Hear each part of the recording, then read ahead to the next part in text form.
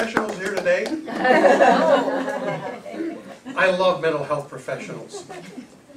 I love them so much. I've been married to one for 53 years. So I like to say that she knows more law than most mental health professionals, because she was looking over my shoulder for all those years. And then she started back into her training after we had a couple of kids, and I got to look over her shoulder. And so we kind of take turns on CEUs and MCLEs and go back and forth. She's retired now, but we still have some wonderful conversations about what we're both learning together in this adventure I call life. I'm here today to talk about a toolkit. A toolkit. And if somebody could help me pass out the toolkit, this is going to be paper and people. That's no electronics, kind of old-fashioned. If somebody could give me a hand, maybe Deborah, you could help out. There should be one. There should be enough for everybody. I got it. There we go. So don't open the toolkit yet. We're just passing them out now. When I was about 11 years old, my mother married an Arctic explorer. He really was an Arctic explorer. He was hired by the United States Coastal and Geodetic Survey Team, and they would go into the Arctic for 4 or 5 months out of the year in the summertime to try to define the boundaries and create the maps and do all the things that hadn't yet been done back in the 40s. And he had a lot of hours in the tent. I mean, when foul weather came, and the Inuit people were still quite prevalent in the area where he was, and so he decided to take up scrimshaw. Anybody know what scrimshaw is? Yeah. Somebody been to Maui? Been to Lahaina and the scrimshaw? Well, scrimshaw is the art of etching whale's teeth or bone. And he thought, well, I got all these hours on my hand. I'll buy the tools, the little scrimshaw toolkit. They're mostly metal, steel, black ink. You could do colors if you wanted, but he was just starting out. But what was really special was trading with the Inuit people, getting the bones, prehistoric bones, prehistoric tusks, walrus tusks, sperm whale teeth, stuff like that. And he came back with this wonderful scrimshaw set and these amazing pieces of prehistoric bone. And 40 years later, he passed away. Pancreatic cancer. It was an insurance industry statistic. He retired and died in 2 years. And we were going through his stuff, and I found the toolkit. Now, he'd shown it to me before he married my mother when they were going together, and he would talk about what he was doing up there. And here was the toolkit in absolutely pristine condition. There wasn't any ink on any of the bones. These beautiful pieces of prehistoric bone and whale's teeth, and he had the toolkit all of those years, but he never used it. He bought the kit, spent a lot of money collecting all the items for the scrimshaw, but he never used the kit. So that kit was pretty worthless. I'm sure when he bought it, it cost him a lot of money, because it was back in the 40s. Today it's probably worth even more. So I'm giving you paper today, not electronics, paper. This is a toolkit. It's just a toolkit. It's only as good as the tool maker.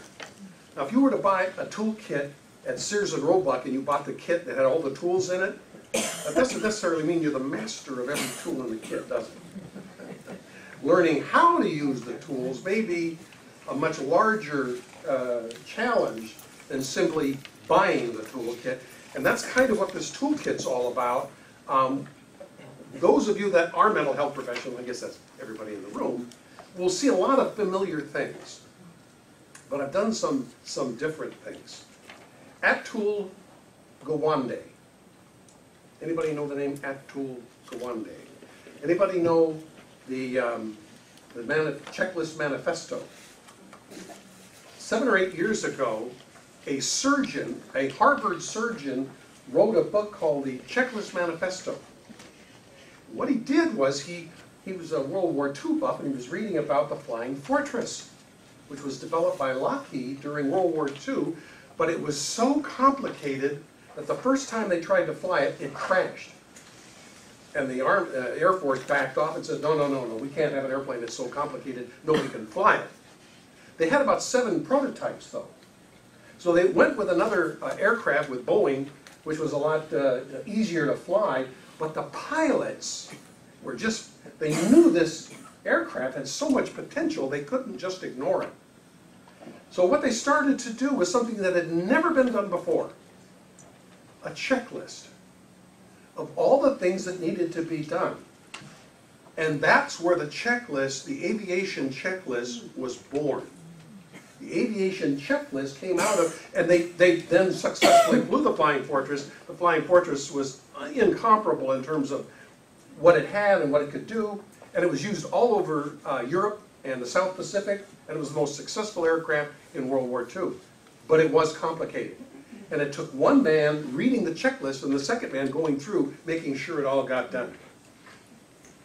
Gowande took the idea of the checklist into the surgical theater and decided, can we save more lives just by using checklists? Incredible. If you haven't read the Checklist Manifesto, a must-read. It's mind-boggling how many hundreds of thousands, probably by now millions of lives, have been saved because the introduction of the checklist in the surgical theater, it started at Harvard and spread out from there. It's now worldwide. It's a worldwide movement putting checklists into surgical theaters, into medical procedures, so that things don't get left. And you know, when you go in and maybe you've had surgery, I had my cataracts done, about 15 people asked me if it was going to be this eye. Is it this eye?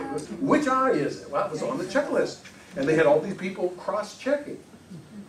So think of this checklist as something that can be useful if you use it. It's paper. You can put it in your desk. You can keep it under a stack of something or close by. You're mental health professionals. And you work with people in distress. You work with people in crisis. I'm a divorce lawyer. I work with people in distress. I work with people in crisis. But you never lose it, right? You never lose it because you're a mental health professional. You know it all. And nobody in your family ever loses it, right? There's never any conflict in your family. I have 4 kids, 4 grandkids. Guess what? And they work in my practice. So we call our weekly meeting Conflict Avoidance Planning Lunch. We do that once a week. Conflict Avoidance Planning Lunch. Another book that you might want to put on your schedule, if you're working with small businesses, small companies, small firms, the business of running the family business. It's a great book. The business of running the family business. That was another source of inspiration to me to try to do something in terms of creating peace in my office. I mean, my son's my partner, my wife writes my newsletter, my daughter's my office manager, my other son's my social media. At the end of the meeting, I'll be taking pictures with anybody that wants to take a picture, so we can put it on Facebook and talk about Sovereign Health and this great day that we had and their wonderful program and the generous spirit that is here, and we all help each other.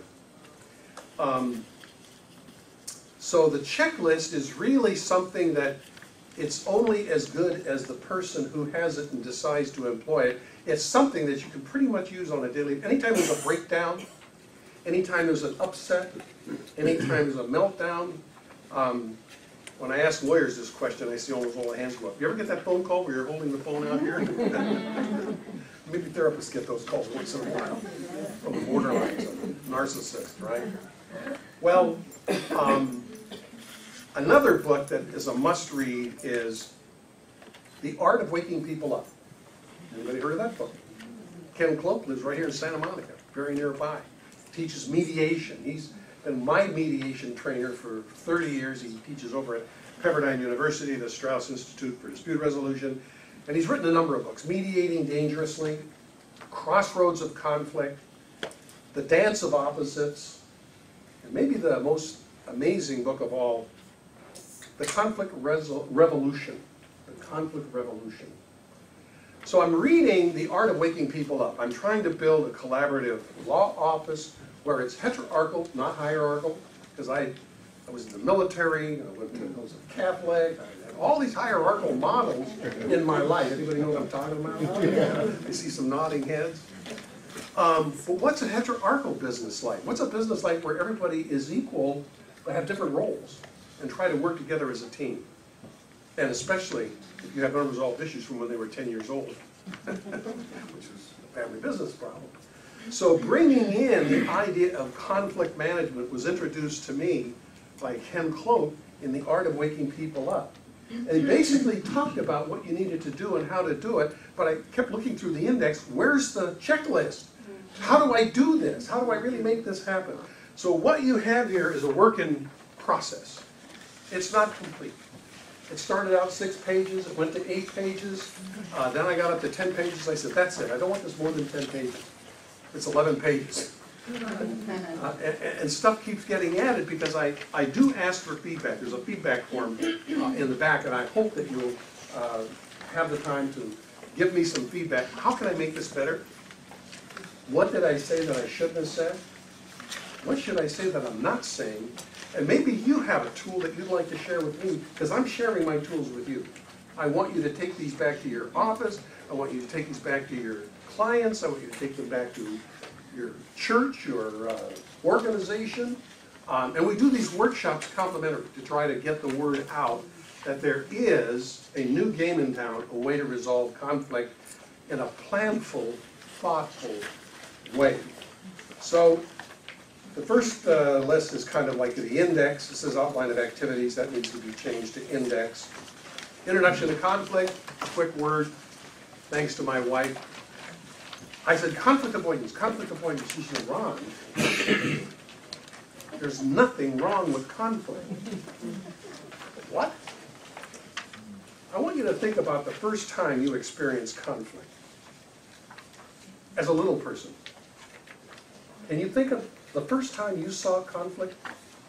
Who was modeling that conflict? Who were the big people modeling that conflict? You saw that conflict. How did that affect you? What kind of an impact did that make on you? Mine was when I was 9 years old on the kitchen porch in Long Beach when my father attacked me with the hose from a enema tube in the bathroom. He was drunk, so he's hitting me with the hose, and my mother comes up from behind and is hitting him with a skillet, an iron skillet she pulled out of the kitchen. That's my first earliest memory of conflict. How do you resolve conflict? With an iron skillet. About 2 weeks later, I'm in my grandmother's kitchen in Seattle, and my mother is saying, Ronnie, we're not going back to Long Beach. I'm divorcing your father. You are going to be my little man. Fast forward a few years, I'm 19, I'm in the Navy, I get stationed on a destroyer in San Diego. My father's working in Los Angeles, he's working on the Harbor Freeway. So hey, this is great, I'll look up my father, and I did. And we'd gotten adopted, we'd moved into a new parish. The divorce was a deep, dark secret, back in 1948, talk about those sort of things. And so nobody knew me. My mother had been married before, and my mother had 3 more kids, so it was 4 and 3, when the oldest is 7, 3 brothers, 3 sisters. So I'm 19, and I find my father living in Los Angeles, working on the Harbor Freeway. We start going to the Croatian Palace down on Imperial Street and going polka dancing and having a great time. And so I got out of the Navy, and I had a California birth certificate. LA City College was free. UCLA was $40 a semester, and I could ride my motorcycle for 50 cents a week on gasoline. And parking was free on UCLA campus for motorcycle. I'm not leaving California. I'm staying. So I stayed, went to school, went to UCLA, got my law degree, found my beloved at LACC, got married, started having kids. So fast forward another 40 years, and I'm talking to my mother on the telephone. Now, she had heard about something new. My stepfather had gotten pancreatic cancer after he retired, and she heard about hospice. I never heard of such a thing. She told me all about hospice. And she was becoming a hospice novitiate so she could learn hospice and take care of my stepfather through his final days. And she said, how's your father? And she always did. She always asked me how my father was. And I said, oh, he's died. What? I said, he had a heart attack, he had a stroke, he'll be gone in 6 months. She said, you think I should give him a call? I said, well, you're not going to believe this. He's living in Seattle. He left California and went back to his sister's house, Steffi. He says, so you're in Seattle? I said, yeah. 6 months later, I'm the best man, my brother gives the bride away, and my parents were reunited after a 40-year hiatus. So I'm a divorce lawyer with a little different take on divorce and conflict resolution. So, I told you about Ken Cloak, I told you about how I got into this toolkit, so conflict. So my wife says, conflict is good, Ron. Conflict allows people to understand that there's a problem. It's not the conflict that's the problem, it's the way they deal with conflict, and I'm not going to spend any time on the tool in here that you're all familiar with, Rules for Fair Fighting. I'm sure all of you have this in your office, many of you have your own. I just happened to pick one that I liked and then I made some changes to it. So one of the tools, we won't spend any time talking, is the fair fighting. And forming and instructing and advising people that conflict is not bad. That's what Ken Cloak talks about in the crossroads of conflict. Every conflict is there for a reason to call your attention to an event you're facing. And you're at the crossroads. You either face that conflict and deal with it, or you can avoid it, but guess what? It'll pop up again. It'll pop up again. It'll pop up again. I don't understand all of that. Mental health professionals here can probably explain it to me, but I do know it's true. And so working through conflict, embracing conflict, accepting conflict, processing conflict, resolving conflict. That's what the toolkit's about. So the first thing I have after that is, in the workplace, what I've found is that you have to have shared values if there's ever going to be conflict resolution. Somebody wrote a book called Good to Great. Jim, I can't think of his last name. Good to Great. Who? Collins. Thank you. Well, he talks in the first chapter about having the right people on the bus. You have a bus that's going from Anaheim to Albuquerque, and if you're not going to Albuquerque, you better not be on that bus, because if you want to go to Chicago or you want to go to New York, you need another bus. And so deciding what the vision is of the group, deciding what the mission statement is, and what the values are going to be. So before you even get into the issue of resolving conflict, it's really important if you're working with families, if you're working with companies, if you're working with law firms. I've done this program for Loyola Law School, I've done it for the CSUN Advanced Administration MBA program. I've done it for accountants and real estate brokers. Everybody has the same problem. If you have everybody flying off in a different direction, it's just not going to fly. It's not going to work. So having a set of values is the first step. So one of the things I recommend is a weekend retreat. You can do it in a half a day, but it's much easier if you can take a couple of days. Some wonderful spots here in Southern California where we can go and have a great time. And so deciding what the values, have everybody make a list of the values that they think are important. And you can buy a page, or you can get it online. It's like there's 100 values you can just pick out. The 10 most important values. What we have here is the Law Collaborative, my firm. We did the exercise, we came up with the values, and we all agreed by consensus. By the way, consensus is not unanimity. You may never get unanimity. Consensus is not what I would have chosen, but I can live with it. Everybody else wants to do this. All right, I'd rather do this and be a part of the group than leave the group. Because if they really can't live with the values, maybe they shouldn't be in the group. If somebody says, civility? Forget civility. That's not part of my vocabulary. I'm from Brooklyn. I have friends from Brooklyn who claim that in Brooklyn it's different. I don't know. Anyway, I think to get into the conversation of conflict, and conflict management and conflict resolution, you have to start on the same page. Basically the same page is, what are the values of the people who are the shareholders, who are the stakeholders, who are the ones who have an interest in this group, in this organization, in this family. So, another conflict preventative measure is the weekly group check-in. The weekly group check-in, I think, is absolutely crucial, and there's a way to do it, and the best book I know is The Facilitator's Guide. The handbook the Facilitator's Guide Handbook. I think that's what it's called. You can get it on Amazon. It's amazing. It's got 150 pages. It's got all, but what you're seeing here is just a very brief check-in. What do you do? Well, the first thing you do is everybody checks in. Are you okay? And this is just like 10 seconds on a scale of 1 to 10. I'm a 1, I'm a 5, I'm a 6, I'm an 8. What would it take to get you to a 10? You know, just as if somebody's dog just died, or they just got a foreclosure notice, or their application was denied. I mean, people can just not be in a place to be in the meeting. Some people may need to be excused from the meeting for a variety of reasons. So that's the first check-in. The second is express appreciation. Everybody should be expressing appreciation. Why is that? Because we all want to talk about the complaint, right? And that's the human nature. But you don't start with what the problem is. You start with expressing appreciation for each other, talking about what's working, what's not working, and exploring solutions.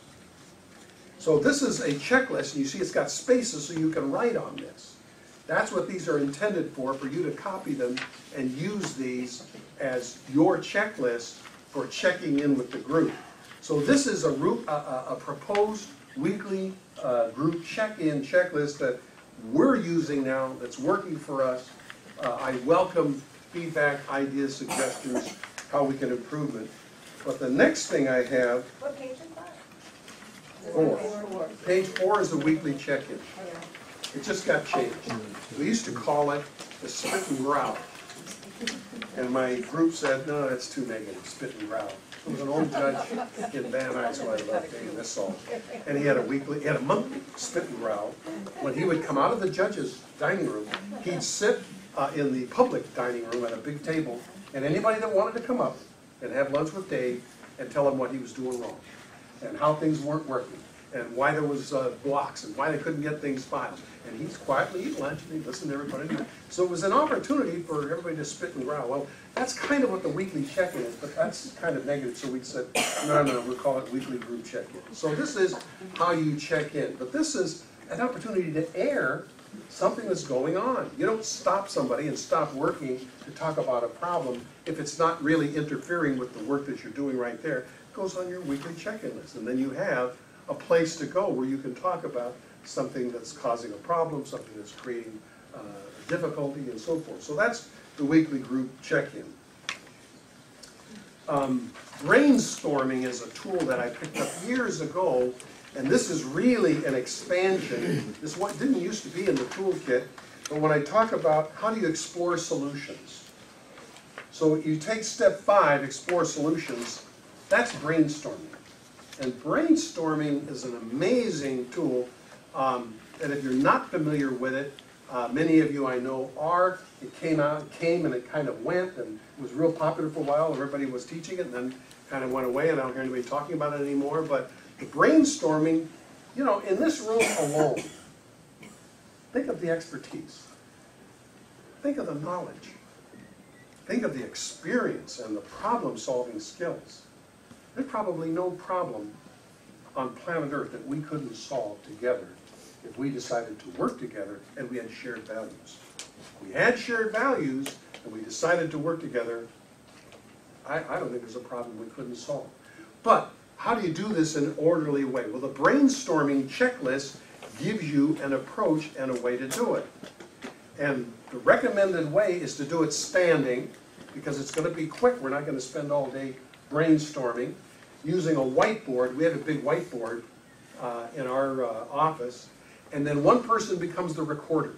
So you appoint a recorder, and the recorder doesn't modify, doesn't amend, doesn't edit. Whatever the idea is, they write the idea on the board, because the idea is to gather information. No swamping, no negativity. It's not a debate. Oh, we tried that. That didn't work. No. The idea is to encourage positive feedback. We could try this. We could try that. We could try a checklist. We could put an answer, a new message on the machine. I mean, whatever the idea is, we only take good ideas, and you keep writing on the board as quickly and as fast as you can until everyone's empty. No swampers, no editorials, no debaters. It's just all the ideas you can come up with. You might wind up with 10, 12, 15 ideas. Now we prioritize.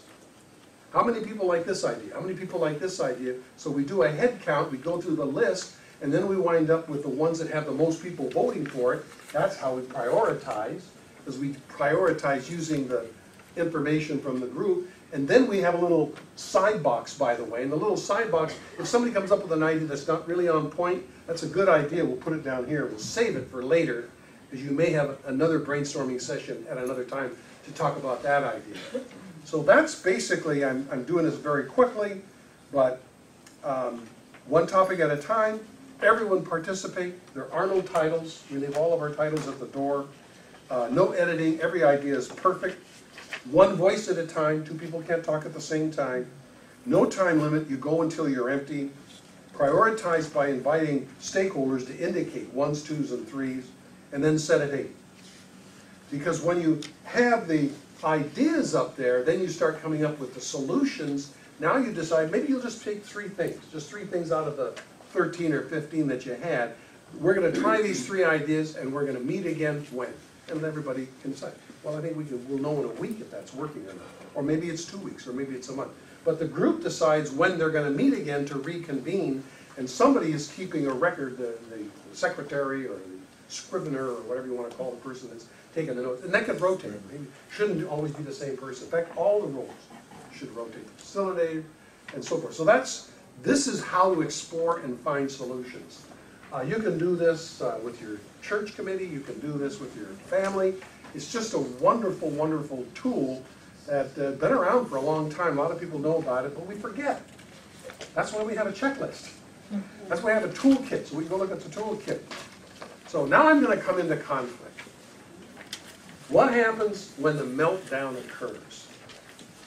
What do we do when we feel that volcano, Mount St. Helens, going off inside us? Step 1 is to stop. S-T-O-P. Stop. Observe. Pause. Prepare. Plan. So we stop. Listen carefully and completely as they express their anger. Do not interrupt them. Let them speak until they're finished. This is really hard to do because we have the solution, right? We know the answer. They're just confused, or they missed the point, or something was left out. I have a friend who says there is no problem. There is no problem. There is no problem until there is a problem.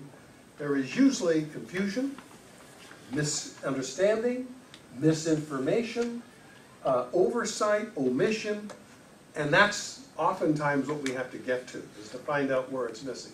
But when somebody is blowing up right in front of you, the last thing you want to do is to engage. You want to become the world's best shock absorber. That's when you have that phone out to here, and you're listening, and taking notes. Write down everything they say. The dates, the times, the activities, whatever it is they're claiming was said or done or happened or whatever, writing it all down. Until you hear on the phone or if they're in person, are you listening to me? Absolutely. In fact, I'm not only listening to you, I'm taking notes. Would you like me to tell you what I've heard you say so far? What did you hear me say? I heard you say that the letter was late. I heard you say that the letter was wrong. I heard you say that we had it all mixed up and it was all opposite of what we talked about. So I'm reading back.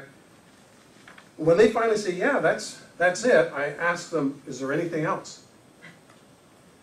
What else is there that you're upset about? Is there anything else you want to tell me? Have you told me everything that you have on your mind? You want to make sure they're completely empty. They need to be heard. They're upset. And once they hear that they're being heard, then they can pause and take a breath and relax. And that's the opportunity to say, well, I hear you're upset. I can identify with what you're saying. I'm really sorry. how things have worked out, and understand why you feel the way you feel. Empathy. We then introduce the idea of empathy and letting them know they're not bad, they're not wrong, they're human. They're having a human emotional event, and we can empathize with that. What can I do to help? What can I do to make this right? How can I make you feel better? Is there anything I can do? And then you want to conclude with gratitude. I'm really sorry how things have worked out. I thank you for expressing yourself so clearly to me. I will take steps to see that nothing like this happens again. I want to thank you for your clarity and for your, I appreciate your time. You're important to me, and I feel badly about the situation. So it's setting aside defensiveness, it's setting aside accusation and judgment, and being open and being receptive. So this is the first step, and it's hard to remember all this stuff. That's why I write it down. That's why I keep the checklist, because I need to be reminded. I had problems with this stuff. I was, Marlo and I were talking at the beginning about how simple it is to solve problems. It's just not easy. It's simple, and everything you're going to see here today is simple. It's not easy. If it were easy, everyone would be doing it. So, now let's suppose you're on the receiving end. Let's suppose somebody has said something to you, and fortunately you were able to contain it. When you explode, it's the wrong place to go. I'm a big fan of Benjamin Franklin. His 800-page biography, there's many biographies, the newest one's about 800 pages. It's just amazing. You will not believe how many times you quote Benjamin Franklin in the course of a day in a conversation. Penny saved, a penny earned. Well, one of them, his most famous, is count to 10. Before you answer, count to 10. What was he talking about? He was talking about subduing the reptilian brain. We all know that there's a part of our brain that is very ancient, that is fight or flight, and more often fight than flight. Or a lot of people like me, who are used to combat, used to violence. That was the model we were taught when we were little people. But the exercise I do when I have a longer period of time is I have people form little groups. They talk about that first event, the first incident of violence, and they talk about how that impacted their view of dispute resolution. How did that shape their thoughts and feelings about dispute resolution? And how are they today about dispute resolution? What are the strategies, the tactics, the approaches? What are the tools that you presently use? You all have them. You may not have written them down, but you all have a tool for dealing with conflict. And how has that evolved over time, and what have you learned so that it's different today than it was then? Because chances are it's very, very different. So here's the self-checking. This is a checklist. When you're the one, you're on the receiving end, you fortunately were able to stop, count to 10. You know, I'm on an important call right now. I can't discuss this, but this is important, and I do want to talk to you about it. I'll get back to you in about a half hour, or an hour, or at the end of the day. First thing I say, if you call me, or if I call you, the first thing I say is, can you talk? Today, you don't know where people are with their phones. They can be in some strange places. So they may not be in a position to talk. I'm in a bank line. I'm finishing up a deposit. Oh, okay, well, I'll call you back in 5 minutes. So if they call you and they blow up and you're feeling that it's very, very appropriate these days to simply say, you know, that's important. We do need to talk. I just can't do it in this moment, but please allow me to call you back. It won't be that long. I'll get back to you. This is what you do then in the half hour, 20 minutes, 5 minutes, whatever the time is. This is the self-check-in. There's a woman back in Emily Gould, a former prosecutor, now a mediator in Connecticut, Vermont, I think, or Connecticut, I don't know. Anyway, Emily Gould is the author of Empathic Listening. So what you have here is kind of a condensation of a 2-day workshop that she does on empathic listening. But just having these steps, first of all, what was said. I heard at a employee assistance professionals workshop a story that has stayed with me and I've never forgotten it. And a employee assistant professional talked about an event that occurred in the workplace where John walked in and said to Bill, "Whew, it's hot outside today." And then Bill said to John, "It's going to get a lot hotter." And John proceeded to punch Bill in the face with all of his might and flattened him. And everybody rushed in and they didn't know what was going on. And they brought in the EPA rep and it took about a week to sort it out. John was talking about the weather. Boy, is it hot outside. Bill was talking about the weather. It's going to get a lot hotter. You have no idea how hot it's going to be. John had child porn on his computer. He had just discovered somebody had been hacking his computer, and he was trying to find out who knew he was looking at child porn in the workplace. And when Bill said, "It's going to get a lot hotter," he knew it was Bill. So what's said isn't always what's heard. There are illustrations of that in your life and in mine. So the first thing to do, you notice there's space to write here. What was said, write down the exact words that were said that were so upsetting to you. What did I hear? I heard you're a creep. You're worthless. You're a jerk. You lied. I can't trust you. You're the worst piece of garbage I've ever seen in my life. What was it that you heard? And write down. And maybe it's 2 or 3 sentences. It may only be 3 words in the first sentence, but it might be 3 or 4 sentences in the second one. Now, self-empathy. How does that make me feel? Let's think about what that's doing to us emotionally, because we're not just physical bodies, we're not just mental bodies, we're emotional bodies. Emotions control us more than our intellect. I forget what the numbers are, something like 70% of all decisions are emotional. Car buying, emotional. House buying, emotional. Spouse selection, usually emotional. I was in a group, a couples retreat with my wife. There were 10 couples, 20 of us in a circle, and each one talked about why they picked their particular mate. We were laughing out loud, falling out of our chairs. It was so ridiculous, the reasons people had chosen for picking their, and these were all long-term marriages anyway. How does that make me feel? Let's get a hold of the emotion. It makes me feel very angry. It makes me feel very diminished. It makes me feel very upset. It makes me feel very sad. Write down the emotion, maybe more than one emotion. You may be feeling a rainbow emotion. What is it I want? Now let's start talking about, the back brain. The front brain, the reptilian brain, that's fight or flight. I call that the reactive brain. The reactive brain reacts. That's where words come out of our mouth too soon. In the back, there's a place they refer to as the reflective mind. And that's where processing takes place. And that takes a little longer. And it's not instantaneous. So here's where we move in from our reactive brain to our reflective mind and start talking about what I want. Then what do I want to say? So I write down, what are the words I want to say to that particular comment or remark?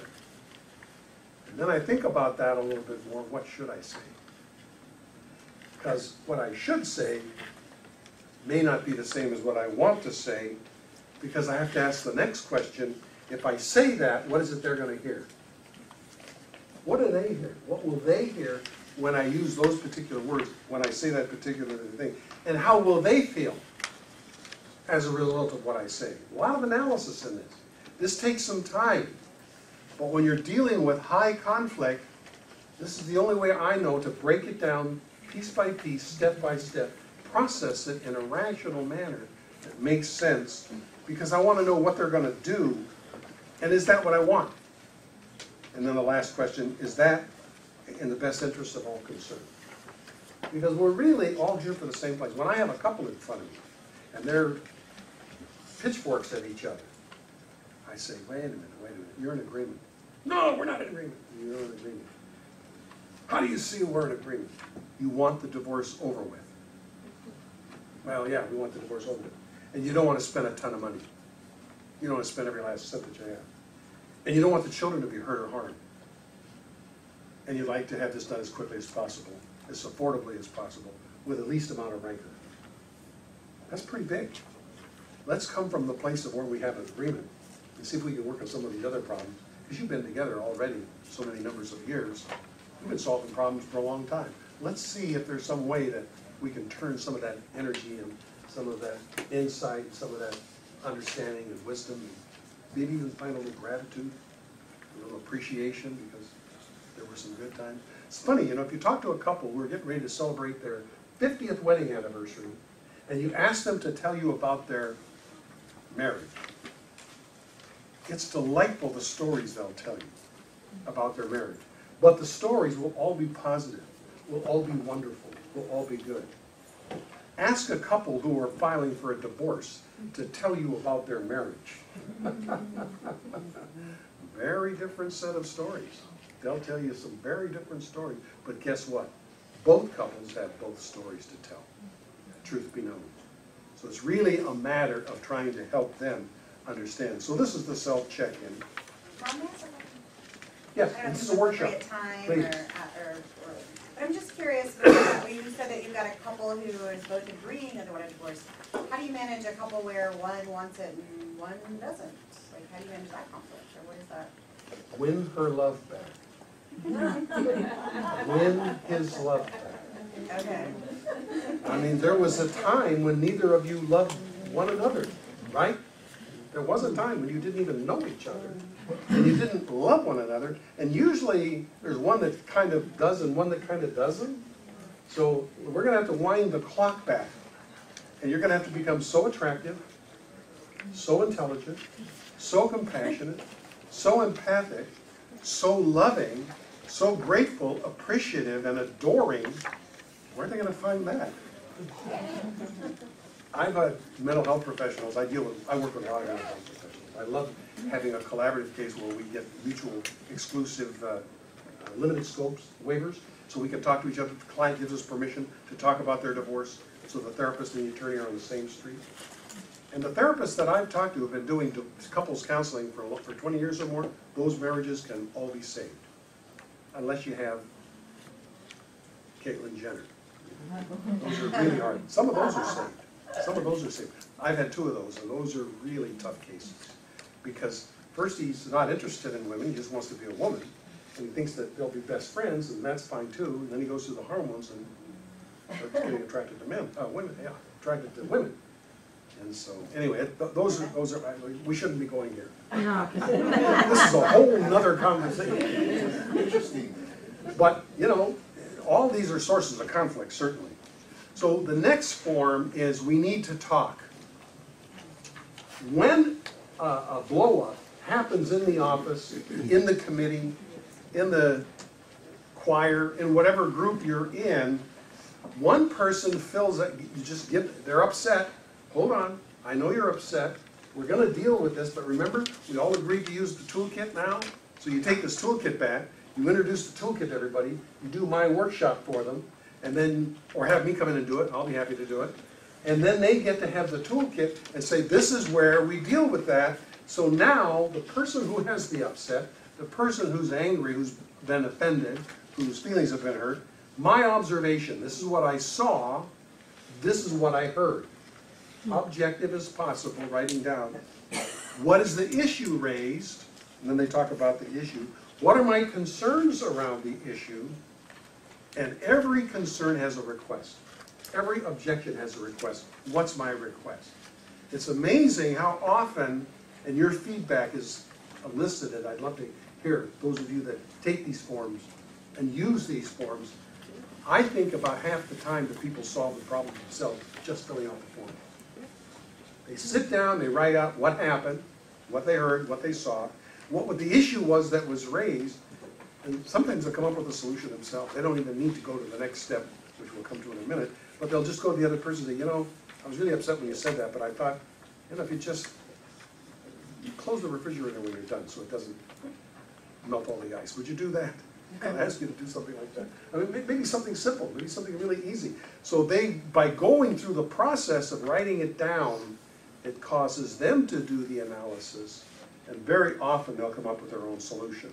So this is the we need to talk form. This is the form they fill out. If you're the EPA person, employee rep, you give one to the person who's upset, and you deliver it to the other person, and you may be the one that facilitates the dispute resolution protocol, page 9, and this is how you conduct the conflict resolution process. Can you explain EPA? Maybe everybody doesn't know what it is. Employee Assistance Professionals. I have a lot of respect for the mental health professionals, mostly LCSWs and LMFT, who work in large companies with employees who have all these problems. And that's how this thing got started, was for people who do employee assistance.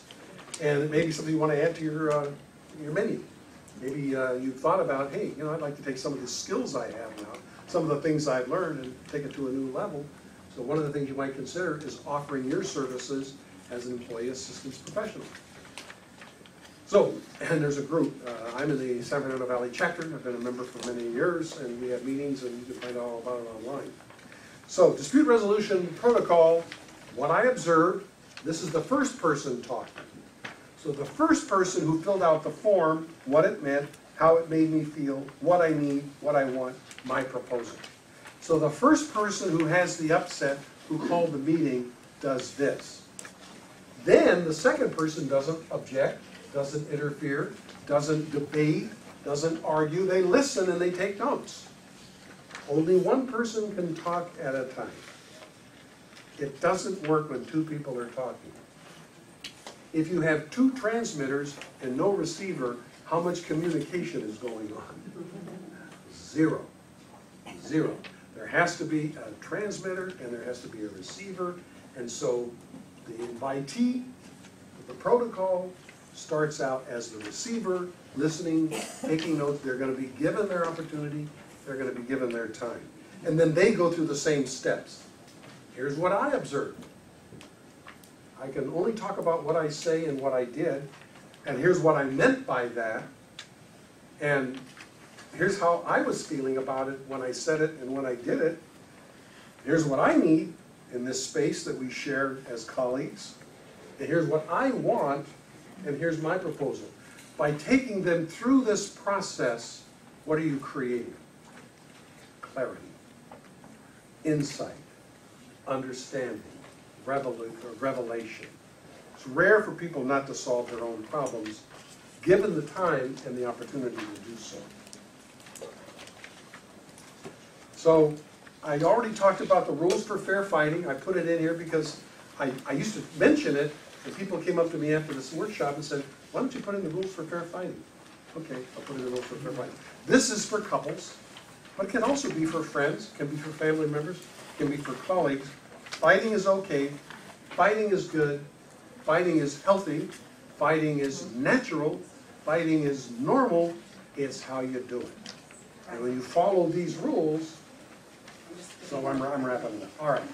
I'm not going to spend the next 5 minutes on the next 3 pages. But somebody asked me what was the most important thing I've learned in my 45 years of law practice. How to be a better listener. It's the hardest thing for me, and maybe difficult for some of you, but I found this and I thought, wow, deep listening. I need to know more about what deep listening is, and you can actually read through these next 3 pages and learn more about that. And the last thing that's on the toolkit is the Havasupai talking stick. Anybody know about the Havasupai? They're the indigenous peoples at the bottom of the Grand Canyon. They're the ones that reputedly invented the talking stick. And that ceremony in the protocol is like an abbreviated version. But if you haven't done, is there anyone here that's done a talking stick ceremony? Wow! That's the most responsive, usually 1 or 2 people, and here we have about 6. It's life-changing. When I teach ADR, Alternative Dispute Resolution, mediation, collaborative law at the university, I give the students the assignment to pick somebody that they care about, with whom they haven't upset, to do the talking stick ceremony. And I get the whole class crying when they tell the story. I had a mother who was, her husband died. She took the inheritance, his insurance policy, and went to law school for 4 years because she knew that her money was going to run out in 4 years if she didn't do something. So she went to law school, became a lawyer, and she was having big problems with her 17-year-old daughter, who was just going nuts. She went home, did the talking stick. They both cried and held each other, and it was the best talk they'd ever had in their life. And, you know, they were both grieving the loss of the same man, so it was difficult. So, the last page I'm going to ask you to tear off, very, very last page. If you learned anything today, if that was at all helpful, I would really covet your feedback, your ideas, your suggestions, your thoughts on how to improve this, how to make it better. And I'll be around for pictures if anybody wants to take pictures, because my son, who's my social media, he said we need to get pictures for Facebook. So I'll take pictures if anybody wants to have my picture. I just wanted to say my parents have been married for 51 years, and it's just so unusual today, and you're just an amazing man, and your wife also, and I loved everything about you, and I wanted you to know that. She gets all the credit. My mom too, but yeah. You know, Freud said, men marry women hoping they won't change. Women marry men hoping they will. And the divorces are the ones in the middle. So it's a journey, thank you, those very kind words. So, any questions? Thank you very much. Thank you so much.